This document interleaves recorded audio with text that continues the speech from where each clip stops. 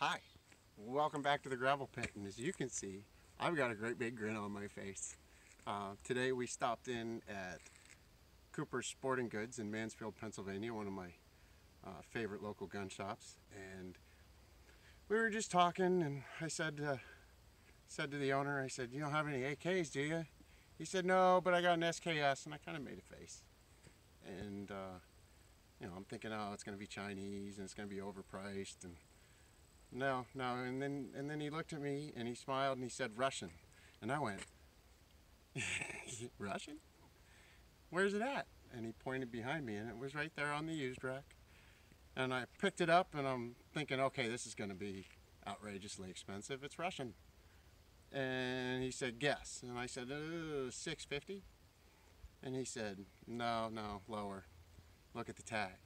And I flipped over the tag, and let's just say the price was significantly less than $650, and I had to have it. And I looked over at my wife, and she's smiling because I'm smiling, and she is the most awesome wife in the world, because she said, "Let me transfer some money, husband." And we bought it, and here it is. 7.62 by 39 goodness, 10 rounds. You can see right here the star, Russia, and lo and behold, matching serial numbers. Oh my goodness, I cannot say how excited I am about this gun. So I'm gonna put just a few rounds through it and smile some more, and then we'll talk a little bit. Here we go. Ears,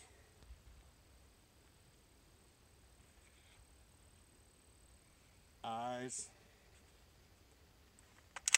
loaded.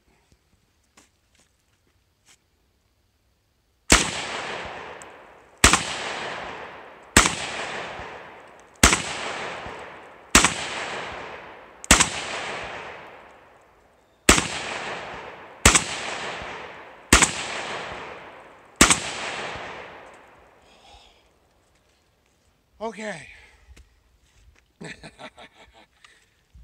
I'm loving this gun. That's the rounds number 21 through 30 that I've put through it, and I can already obviously hit my target. Accurate, ton of fun to shoot. The recoil's not bad, piston driven.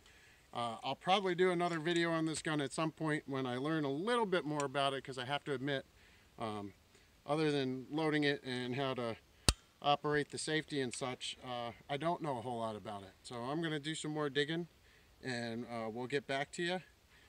But there it is, my awesome wife, my Russian SKS, and thanks again for joining us at the gravel pit. We'll see you again soon. Bye.